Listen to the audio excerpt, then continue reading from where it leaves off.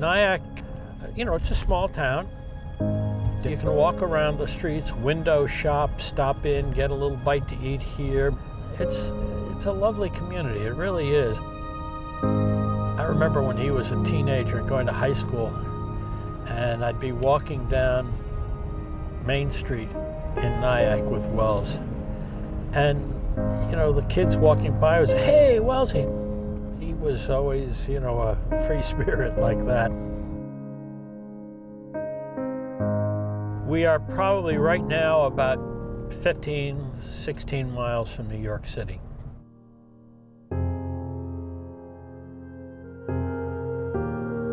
We're headed down to the 9/11 Memorial and Museum. It's a very special place to be.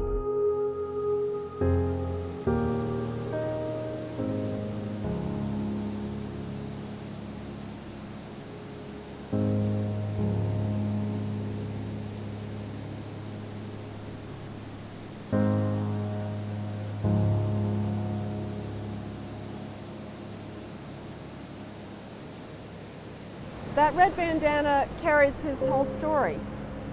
And so I'm leaving with his name, his story, and the symbol of his story. And so to me, that's an important gesture of remembrance.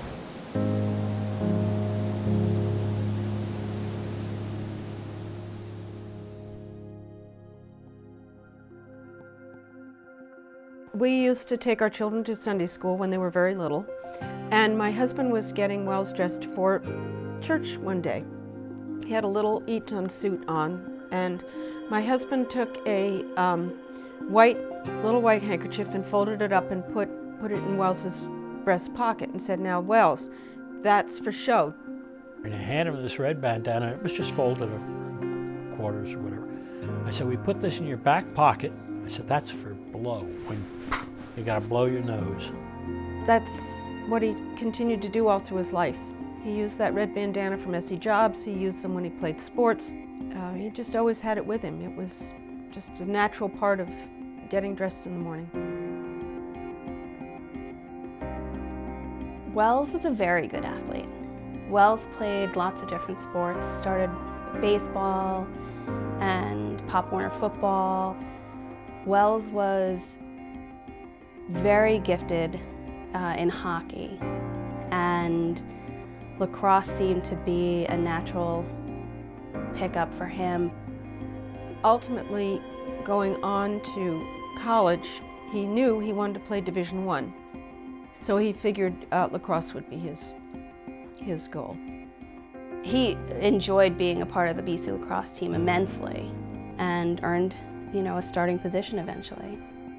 He called me up and said, "Dad, being a varsity athlete at Boston College is the greatest thing in the world. They take such good care of us. They really, truly do." He said, "I just love it here." And that was when he was a freshman. It only got better from there on.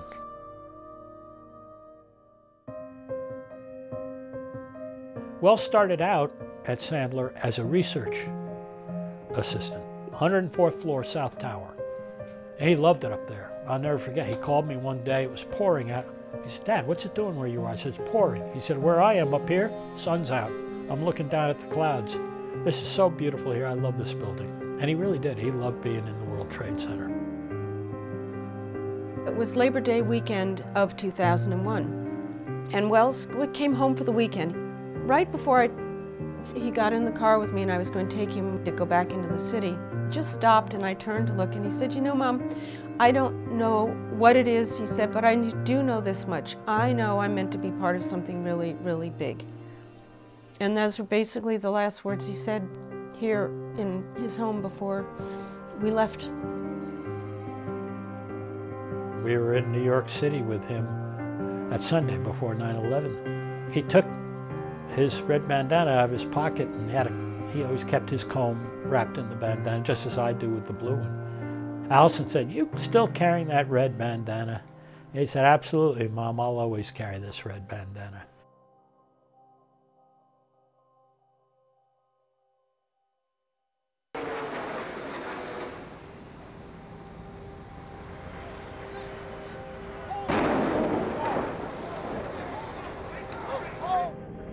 Well, I was home here. I got a phone call. I answered. It was my older brother from Virginia. Turn on your TV. And, you know, there are helicopters up in the sky, live video feeds and so forth. And I said, oh God, Wells is down there. So I spent the next probably half an hour trying to get in touch with my brother. He called my office. He spoke with a woman who was my assistant. So his next call was to his mother. Mom, this is Wells. I want you to know that I'm okay. And his voice was steady. I could hear some tension. And as I'm watching, the second plane comes flying in and slams into the South Tower.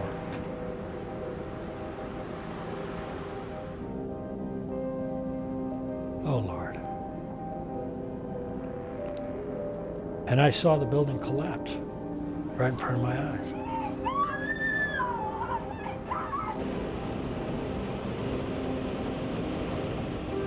I dropped down to my knees and I prayed, Lord, take me right now. Let him survive.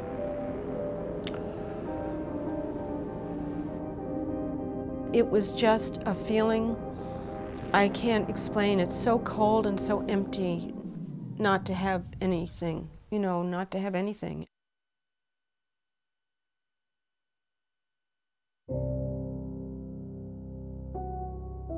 Wells's buddies divided up all the hospitals in the city. And they literally went room by room, bed by bed, looking for Wells. And there was not a lot of sleep and a lot of anxiety. And after about 2 or 3 days, we realized that we weren't going to be hearing from him. So I was sitting at my desk through the night calling. I didn't sleep because I was calling hospitals since that was the only time you could get through in, you know, the middle of the night. And I got up, it was 3 in the morning, I got up to stretch my legs and I'm walking around over there and suddenly I sensed Wells. A big energy field off to the right of me, but it was a connection. And I knew it was Wells. And I said, Wells, if you can do that, I know you're okay. And then I stopped looking. It's not that I gave up hope, it's just that the reality was made clear to me that he was gone, but he was still with us in a spiritual way. Tuesday, March 19th, my cell phone's ringing, and it's our housekeeper who was here at the house calling saying, Mrs. Crowther, the police are at the door.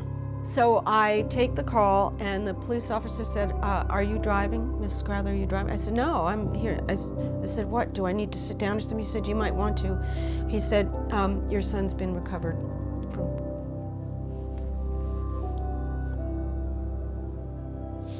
Sorry. So, that's when we found out.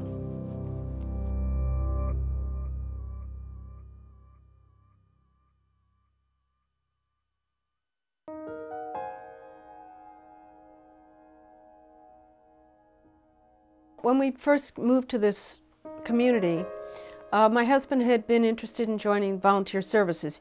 He joined Empire Hook and Ladder Company. There'd be an alarm go off, and Wells would watch his father go off to fight the fires. As soon as my brother was old enough, he joined as well. And you really got to see how difficult being a firefighter was.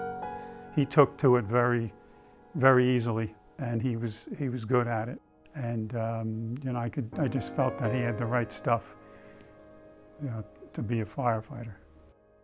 He was 17 when he became a full-fledged fireman, so to speak. So he could go in on an initial attack team, and he could be inside before the fire was under control. He could hear my pager go off upstairs in my room, so by the time I came down the stairs ready to go out into the garage, he was standing there ready to go, his clothes on. I said, come on, Dad, hurry up. You know? He said, Dad, I want to change my career. That's how he started it. And I said, what? Yeah, he said, Dad, I think I want to join the New York City Fire Department. I said, Wells, starting pay for a firefighter is $27,000 a year. He said, Dad, money's not everything. My life was meant for something much more important. Of course, at the time, I didn't realize how prophetic those words were to be. Memorial Weekend of 2002 came around. The New York Times came out with this big article, Fighting to Live as the Towers Died. And there was a section that said 902 in the South Tower, 78th floor sky lobby. So I read this section, and that's where I saw the references to the red handkerchief and the reference to the red bandana. And he was calling out triage commands. There are people here you can help. There are people here you cannot help.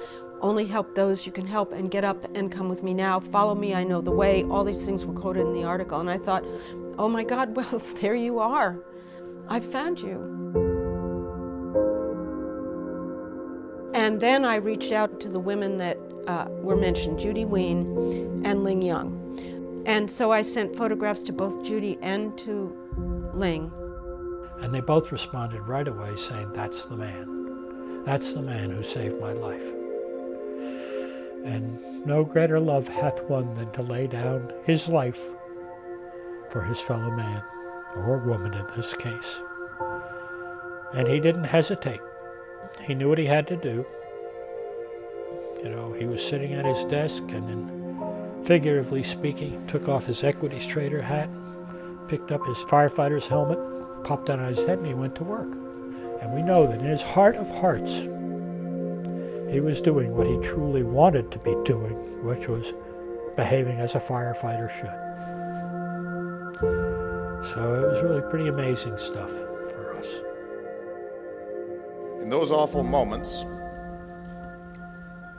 after the South Tower was hit, some of the injured huddled in the wreckage of the 78th floor.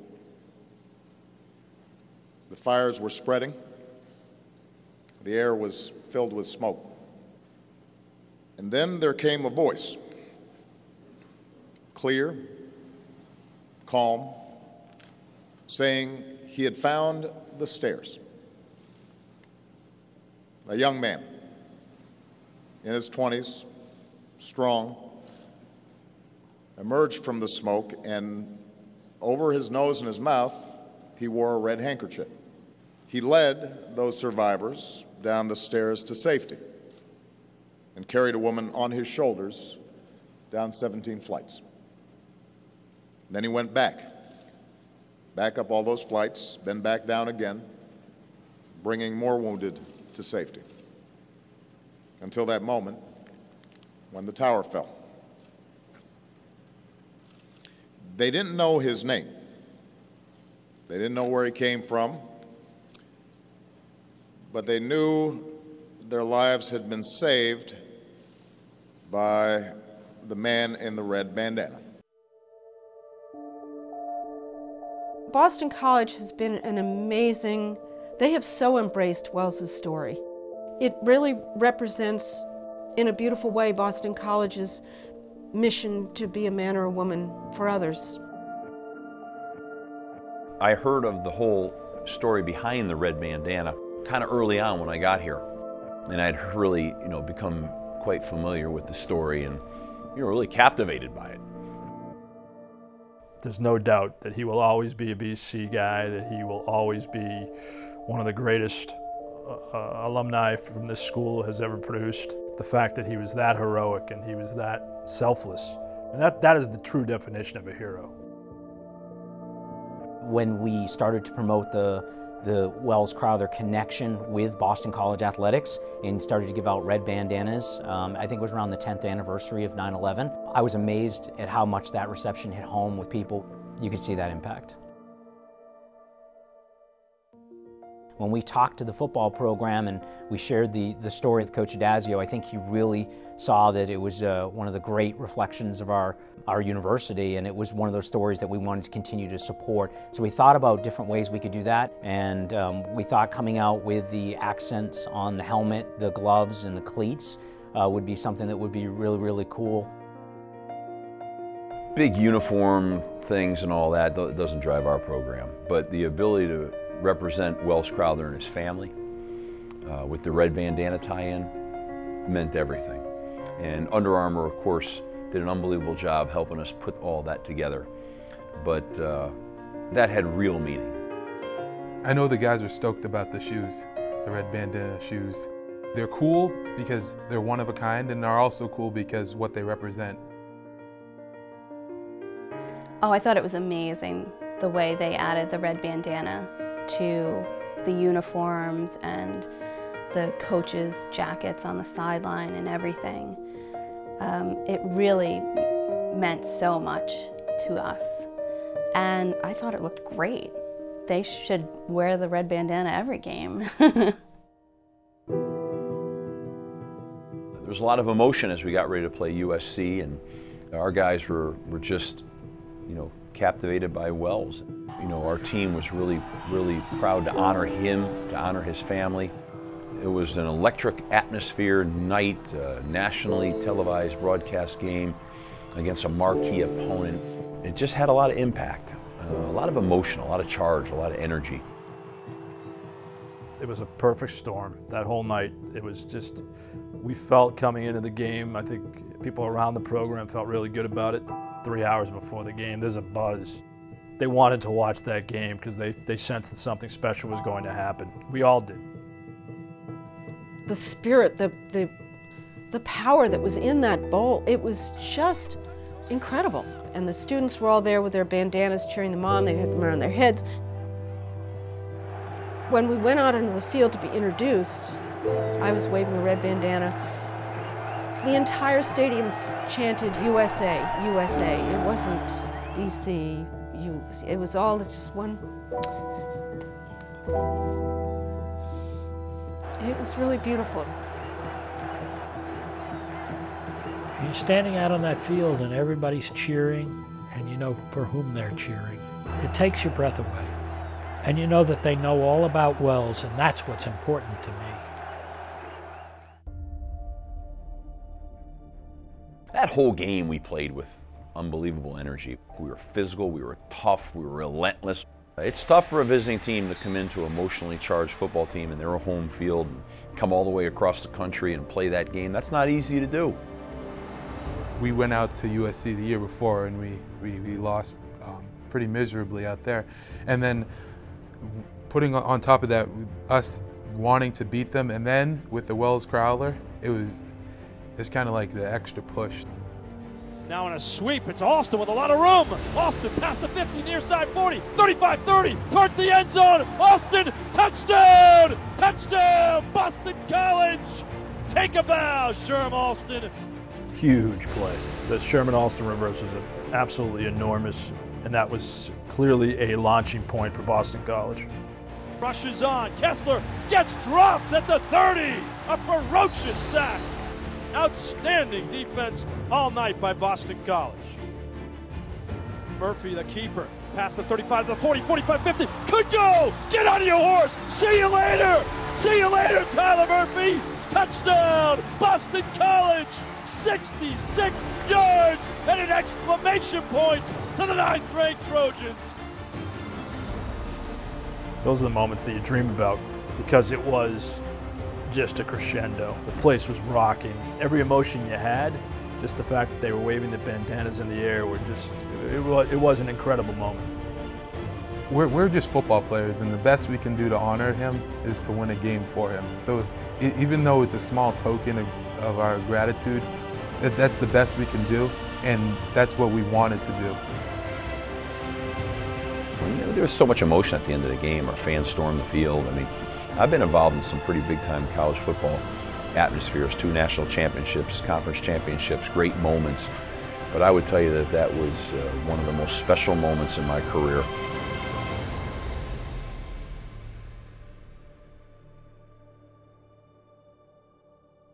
The next game bowl I want to give out is to some people that son Wells Crowther. We celebrated this game because we celebrated Wells. To be able in the locker room afterwards to present the game ball to Wells's parents, I mean, it was very emotional. I mean, we touched them, they touched us. And I want you to know on behalf of this football team that we're honored to honor Wells, and he'll always be something so important to this university. This game ball is for you. It was just really really so beautiful, so respectful of us and of Wells and his memory. And to receive that game ball, it was like, it was just breathtaking.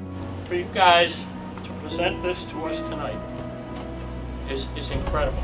We read all the stories, we heard all the news, and I said, yeah, but they haven't played the game yet. And this is great, what you produced tonight was terrific. I love these freaking shoes.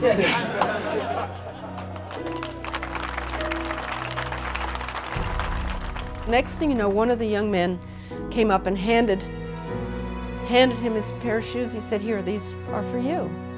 So yeah, it just blows my mind.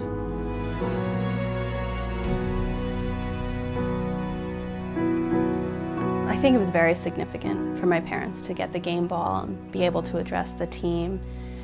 They lost Wells on September 11th, but knowing how important Wells is to so many people, there just aren't words to how fantastic that is for my parents.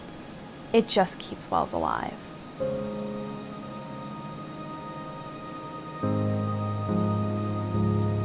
I get a really warm feeling in my heart. His spirit is still down here, so I always know I'm close to him when I'm here. I always come and I look up and see him running through the smoke and the chaos and saving lives, and then I just live with the spirit. It's like, hi Mom, you know, here I am. Here was an American hero, and here was a great opportunity to see firsthand what someone, the ultimate sacrifice that they were willing to pay for others. And I think that that's a lesson that is tremendous for all of us and certainly for our players. When Boston College thinks of what they want their students to be, Wells Crowther's the guy. It's the ultimate sacrifice, service unto others, and Wells defined that.